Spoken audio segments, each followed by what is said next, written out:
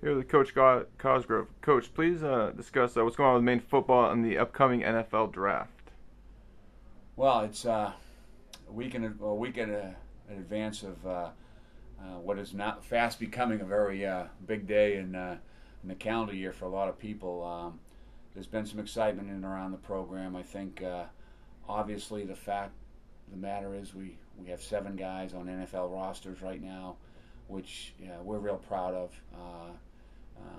From guys like Stephen Cooper, who have been in the NFL since 2003, to most recently Jovan Belcher making it with the Kansas City Chiefs last year.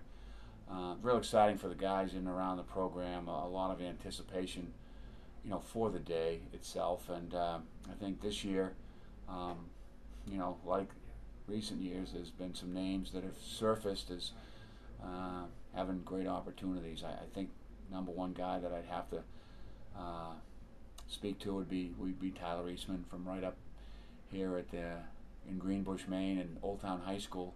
Tyler was just got back from a week down in Atlanta with the Falcons. There's been a lot of interest in Tyler. I think, without a doubt, his stock has risen tremendously.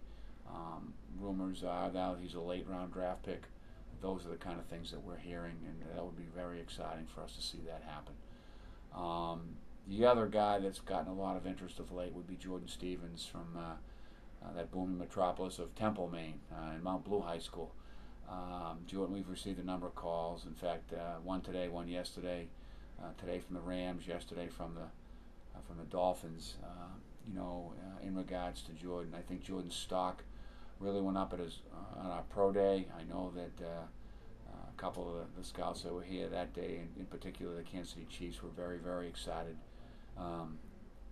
about Jordan's workout. So perhaps that information has been passed around, and as a result, I think there's a heightened interest in perhaps Jordan Stevens and what he would bring to an NFL roster.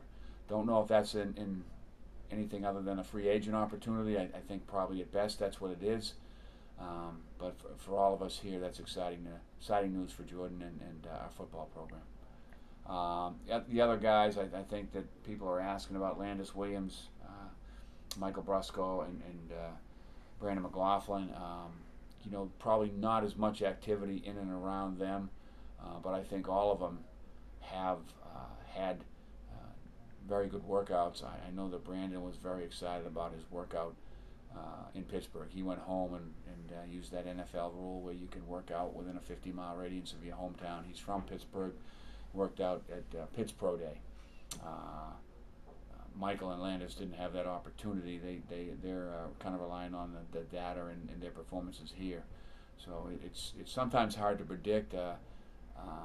Unless you get a call, you really don't know. So the fact is that they've called about Tyler.